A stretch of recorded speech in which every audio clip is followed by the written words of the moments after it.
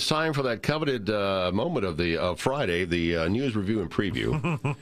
Much awaited. I mean, with bated breath. We all wait. John Bailey, Rome News Tribune, joining us, and David Crowder, WRGA News Director, here in the studio. And well, let's see. We got the boat unstuck. Yeah, wait a second. I thought we were doing this whole broadcast in Gilligan's Island voices today. Oh my good man! Thurston Howell III. 3-hour tour. Thurston Howell gives his report from the banks of the Coosa River at the Coosa Country Club after, Oh, lovey, it's stuck. Exactly. But I'm glad nobody was hurt. It was a freaky thing, the logs and stuff floating in rivers and lakes. Well, and there's so much of that. Yeah, there's a lot of flotsam in the river. No jetsam. Flotsam. Yes. I've always wanted to use that word. Well, there you go. Use it one more time and it's yours. You can have it there. All right. Some other things going on. Commissioner Cochran has gotten an attorney and looking and asked for a judge to file, making this ethics thing stop.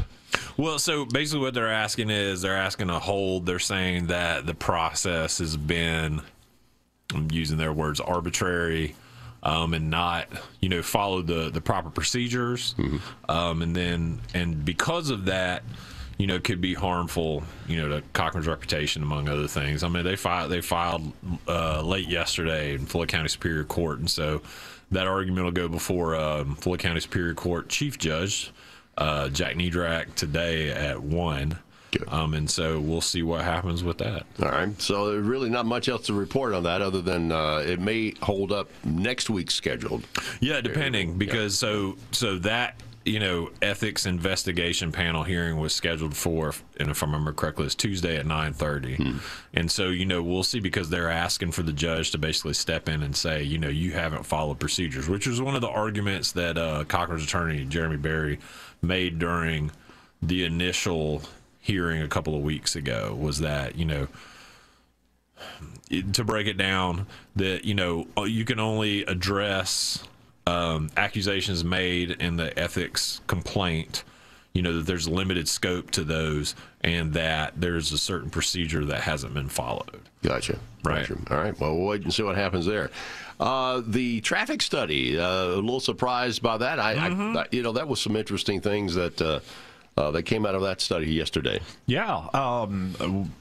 The biggest surprise is it really, when you look at the time people were spending downtown, doing away with the 3-hour parking limit really didn't have that much of a change. I believe it was, from comparison purposes, in February of 2023, this year, the month before the traffic study started, the average stay was about 145 minutes. When the parking limit was taken away for that first month in March, it stayed at around 145 minutes and actually went down to 141 minutes in April. So that really didn't make much of a change, which I was kind of surprised by that too, because I was thinking, people, there's no 3-hour parking limit. We'll just park and be here all day.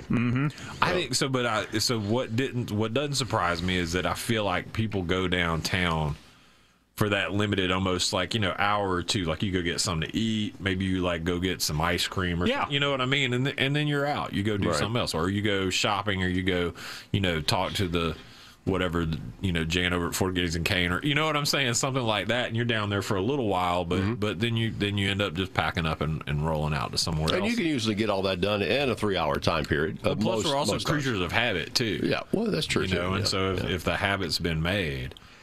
Yeah, so don't expect any big changes anytime soon. At least they're going to wait until after the river development project is completed, and maybe take another look at parking then.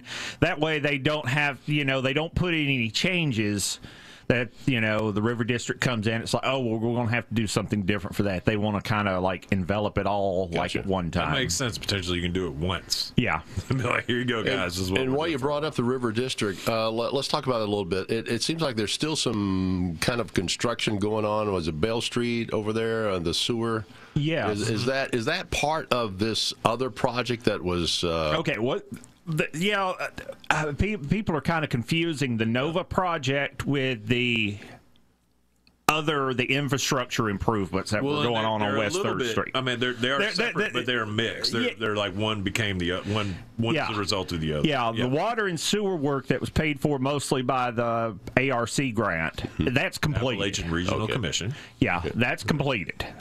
What's going on now is the development over there, the Nova development, which is the housing units, the retail space, the green space, and all of that. All that stuff. They're having to put in, water and sewer lines. Gotcha. So that's what they're doing. So they said in the days and weeks ahead, you might have a lane closure on West 3rd Street while they're doing that work. It will not affect the parking spaces at the tennis center on West 3rd Street, but you might be down to one lane in that area a few times. But that's the work that's still going on. The infrastructure work, the water and sewer has been completed. Now they're moving to the utilities, which is kind of a more complicated project because they're going to move the overhead utilities underground. Wow.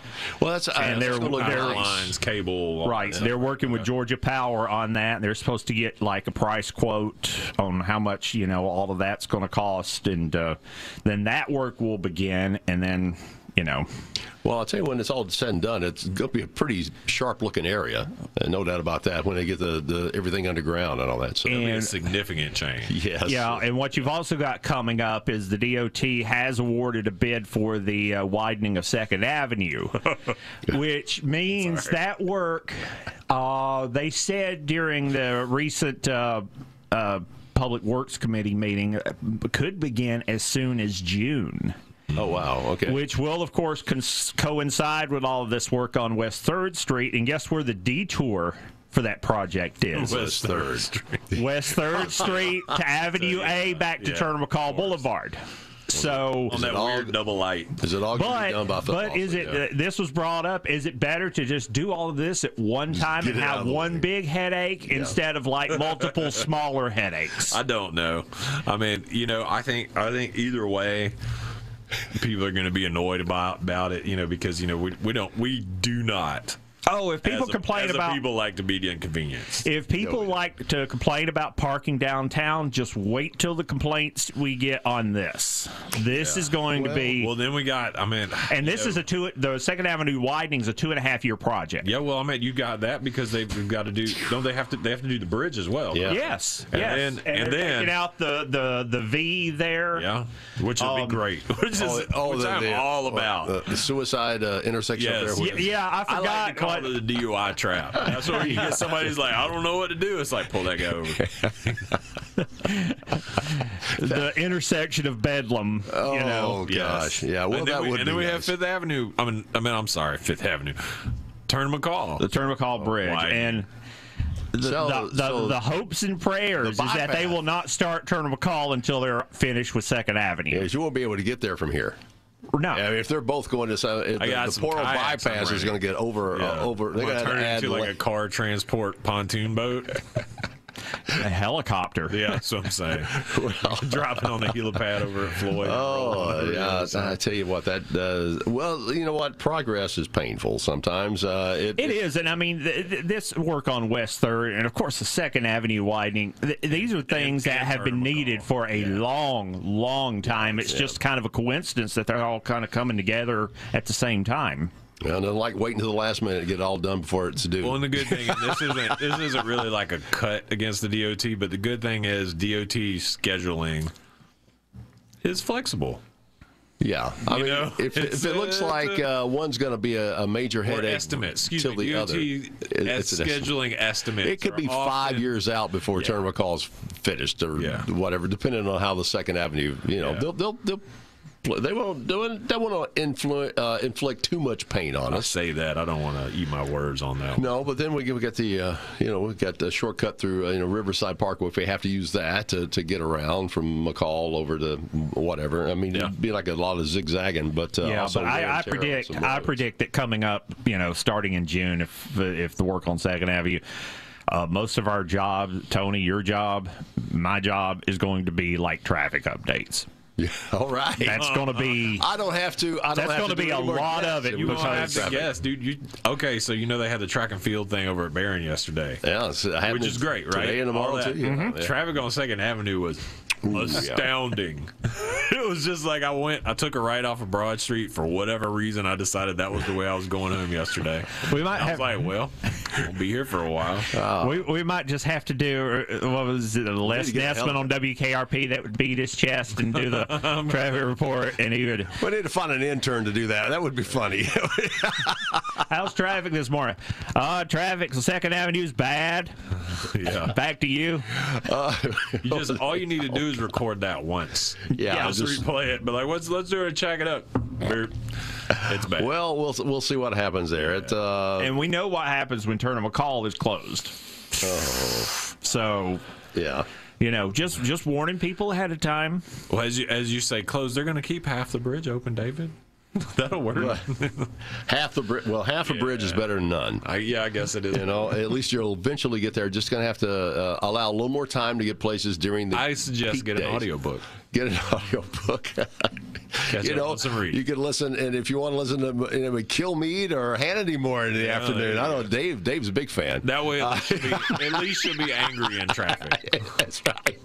Oh, that might incite road rage. Well, I don't know if I would listen to a political talk show stuck in traffic. No. Not a good idea. We'll read from. I think that should be like DUI. Like that's alcohol plus. It's like those two things should not go together. We'll read from. Was it Soup for the Soul or something like that? Chicken Soup for the Soul. We'll have readings in the morning to get everybody. That's a good idea. We'll have our Chicken Soup for the Soul reading. You could have your traffic time Deepak Chopra, whatever. Tibetan monk chant. Exactly. Throat singing, all that stuff. But like, all right, Rome, we're going to calm down. Put on some Enya, Yeah. Maybe a Kenny G tune. Oh, you said no anger. No anger. Yeah. Okay, no, all right, never mind. And then it looks like, oh gosh, there was so many other things. Looks like they're moving some dirt with the varsity as supposed to be. Yep. And I mean, in our food news. So that's coming. Food update. That's coming around on top of all that. So. We'll see what happens. A lot of construction, a lot of things moving around. If you can get there with the Turner McCall Bridge construction. So here's hey, I'll go the connector and come down North Broad to go to varsity. Well, that's what you're at. Here's that point of no return. Like the varsity opens on the same day they shut down half of Turner McCall Bridge. That's your critical mass. I think people will figure out how to get there. You remember what Steak and Shake? Yeah. Mm-hmm. Oh Krispy Kreme. When Krispy Kreme opened up, they had to hire. For like 3 weeks. Yeah. 3 or 4 weeks. Had to hire traffic control. You couldn't even get in there. It was crazy.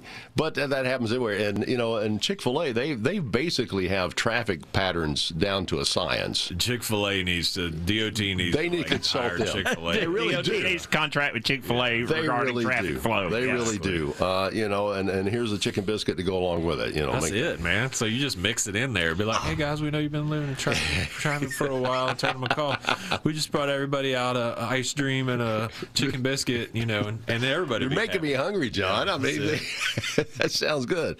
All right, guys. Well, listen, a lot is going on. Progress is happening, and so we'll just. Like I said, it's going to be. Like, what are you guys doing? It's going to be a big year coming up. It's going to be a big summer and big fall as far as things getting underway, and as long as they don't mess up football. Comedy with journalists.